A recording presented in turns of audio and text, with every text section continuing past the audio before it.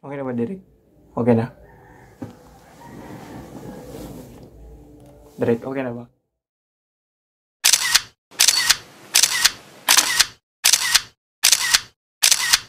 Good morning, Philippines. Good morning, Caraga. This is Imunayan Asida, your anchor for today. And this is the Zaitarin TV Radio 97.4. Kala nyo nag-really right kasi hindi nagawa ko lang yun because our topic for today is all about my journalism and my maritime journey. So, sabayan nyo ako and let's do this.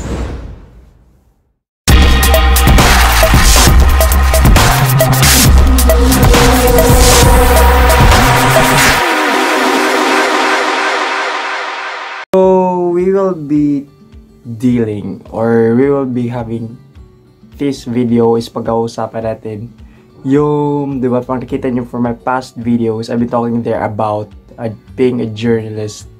Charot lang. Being a part of journalism for almost how many years? I think from junior high school into senior high school. Teka lang, sobrang init. Wala na siya. Init. From junior high school down to until now. Kasi wala akong maisip na content. And this is only requested na ng friend ko din. Na isa ding maritime student. So he said that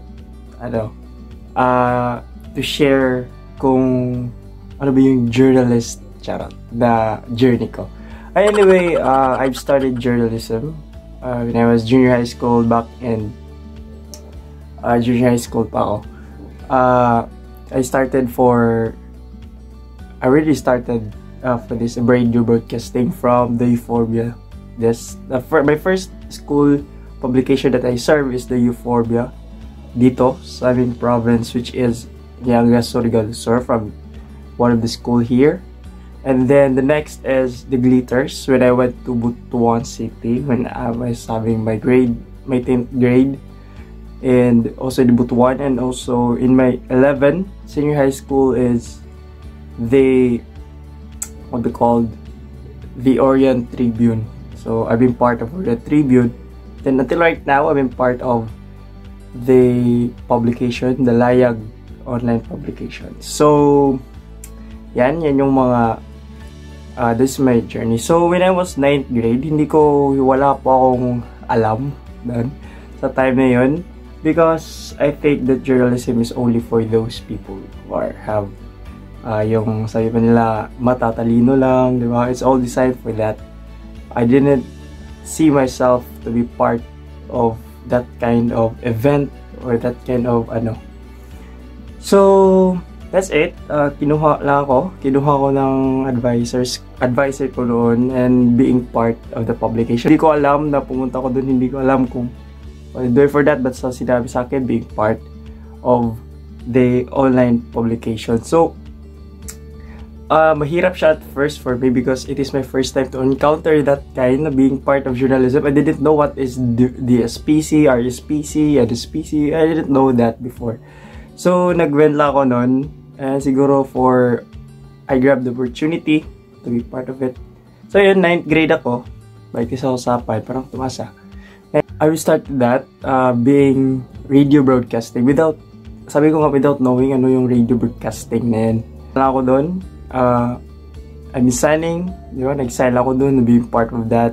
Then without knowing na meron pala siyang anchor, technical director, hindi ko yan alam at first, to be honest. Nagpunta ako, to tell you, di ba? I went to Division School Press Conference. It is my first try in journalism. Without knowing, hindi ko alam pagpunta ko doon na ganyan pala. Because wala akong alam, wala akong training. But I tried to surf in the internet kung ano ba yung radio broadcasting na yan. So, yun. Then, I'm in my 10th grade ko. Doon ko na nakita, doon ko gustong enhance. Doon ko mas nakita is ano ba talaga yung radio broadcasting na to. So, mas go deeper pa ako. I tinry ko siya again and again. Again, nakadating na ako sa division And yun, a great experience na ko nalaman. Until such time, pumunta na din ako sa The Orient Tribune. It's my promise to myself when I went to senior high school na hindi na talaga ako sasali ng mga ganyan because wala, gusto ko na talikuran yung ano yan, I don't know. Bakit ganun na binigyan pa rin ako ng opportunity ni Orient Tribune to serve for their school publication. And I'm so very happy to for those isa rin sa mga magagaling na mga radio broadcasters or mga journalists in the region na naka-work ko rin sa Orient Tribune for almost 1 month. So ayan, first 9th grade ako, naging anong position ko doon sa radio broadcasting. I was a script writer. Then 10th grade ako, I was being a news anchor. And then when I was in senior high school, I would choose to be a news presenter. All of it, grade 9th grade is Filipino. Then grade 10th grade is English. Then senior high school is again English. Yan. So, division lang din siya. I'd never been experienced what is regional before. Kasi hindi ako that kind of, hindi ko kita yung self ko to be qualified for that. Pero I'm so very lucky and I have a very great opportunity na even though hindi ko siya naabot, pero I've seen different kinds of people sa ibang competition din. Hindi ko nasasabihin kung ano. Pero marami akong opportunity na nasalihan. Like I didn't see myself to that kind na nakapunta ako sa mga contest na ganyan. Diba? So, ayan, I've been working for that. Yung mga grupo ko to the next level sila. May nakapunta ng NSPC and all. So, ayan. So, grade 10 ako. Senior high school ako. Natapos ko na yung senior high school. So, I went to college. So, the course that I've chosen is all about maritime. Diba? So, maraming nagsasabi, if you're a journalist, diba? Sabi pa ng mga kakilala ko, why did you choose maritime course? Hindi naman yung passion mo. Malayo lang daw yung passion ko. Why didn't choose a communication, it's all about communication, or political science, or so on and so forth. Basta it's all about communication. Of course, bakit daw?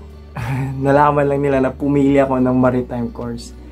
So, for me, hindi ako nag-expect na when I went to academy, the school that I was enrolled right now, hindi ko lang sasabihin.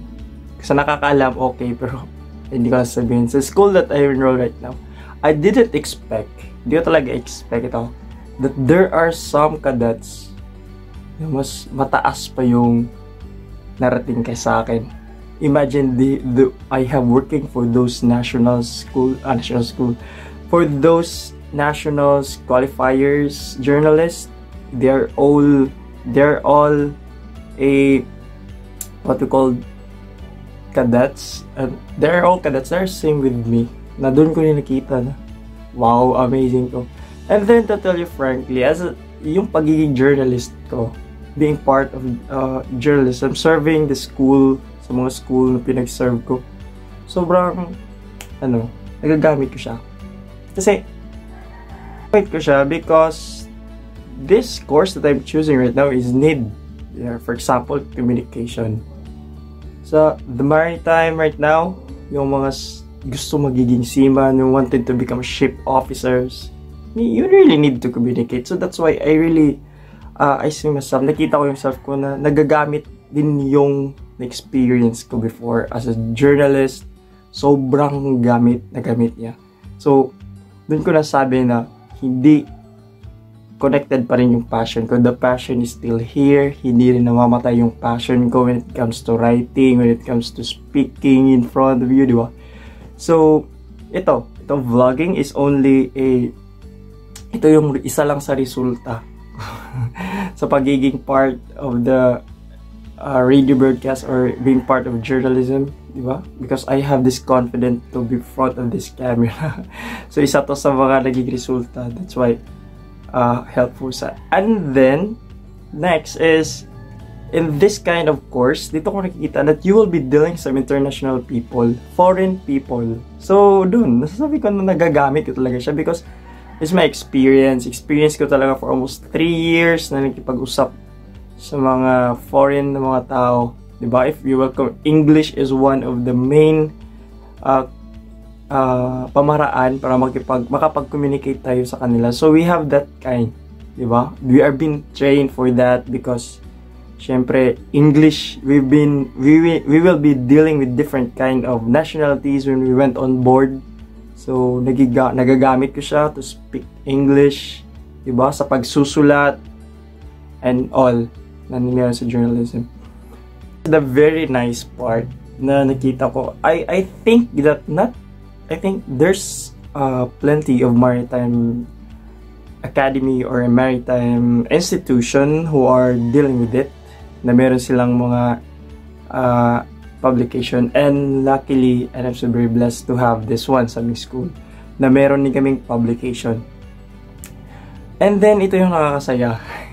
Hindi lang siya school, but also he is nakikita siya for international, because we're doing school namin is not only for school publication, but we are doing that kind na yung nakikita or yung mga audiences namin is we are dealing it outside the box, di ba? Hindi yung, we're not only focusing the audiences na school lang namin, kundi yung iba, di ba? For example, those maritime principals or sa mga ganyan, those big bosses from the maritime industry or maritime na yung mga company, di ba? This is very, doon ko lang kita na it's a great opportunity with me na naging part ako ng publication na to, and hindi na siya radio broadcasting, and I didn't expect this to be part of this publication na nagiging staff from a radio broadcaster, nagiging news editor, di ba? Nagiging news writer na ako ngayon, being a staff for that publication. I've been serving it for almost 2 years right now,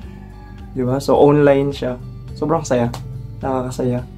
And also, that kind of experiences, sa mga na-experience ko na ganyan, hindi lang siya puro, saya, diba? Meron din akong nalalearn different kinds of, where the school, the publication providing us some seminars or trainings, diba? So, sobrang saya for that. So, ayan, I only do this kind of vlog just for those nag-view nito, na mga kagaya ko rin who have passion of writing and all. Wag niyong isipin na your passion will be die, di ba? If you have a passion in writing, tell you honestly, dami akong kakilalang mga maritime students, dami sa amin, isa ako doon, that still your passion will be nagagamit yan, at nagagamit mo talaga yan. Because hindi naman talaga yung, because the mindset that we have before, when hindi pa tayo nag-enroll sa course na to, is like, puro ship lang siya, di ba? Pero when you go through for it, when you do for it, kung nandyan ka na sa course like this, I encourage you, and I tell you, nagagamit mo yan. Sobrang gamit mo yan. Your communication skills, English mo, your writing skill, sobrang nagagamit yan. So, this may encourage for you for this vlog. I think this is only a raw vlog. Wala kasi akong makakamit na content. So, I hope that this vlog is very helpful to those who are watching right now. Patuloy mo lang yan. What you have right now, magagamit nyo yan in the future.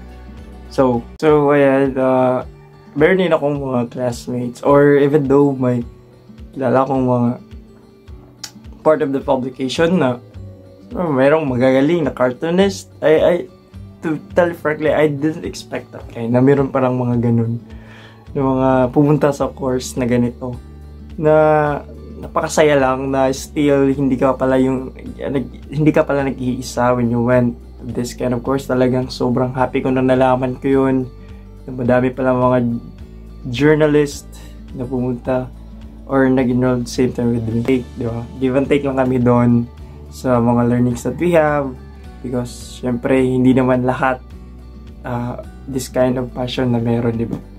So, ayun, luckily, I'm so very blessed na supportado din kami ng aming school, di ba? Hindi lahat nagkakaroon ng ganyang support, pero so very thankful na meron yung school namin, di ba? We're provided with all kung ano yung gusto namin na, ano yung mga inano namin, kailangan namin for that. So, Yan. And also, I'm so very glad for this because I think this is only part of the history. Nagiging parte rin ako ng history to do this kind of online publication because hindi ko talaga alam yung online publication before because I also know it's only tabloid. Diba? Yan yung mga tabloid lang sa school publication. Pero sa amin, our school is providing soon and sooner providing tabloid, and also we have this online, diba? Na-access siya online. So, ayan, sobrang saya lang na still nandun pa rin yung passion mo even though hindi na ganun para nung hindi na kagaya, even though hindi na siya kagaya sa high school that meron pang exciting yung competition, di ba? Competition talaga. So for this the most important here that still your passion is on. So yan lang talaga yun. Yung most important yung passion mo is nandyan pa rin. For those kagaya ko, just continue, choose maritime. Talagang magagamit mo yan. Talagang hindi mawawala yung passion mo. There's a very nice na naghihintay sa'yo when you go for this. So, hanggang dito na lang, and see you to my next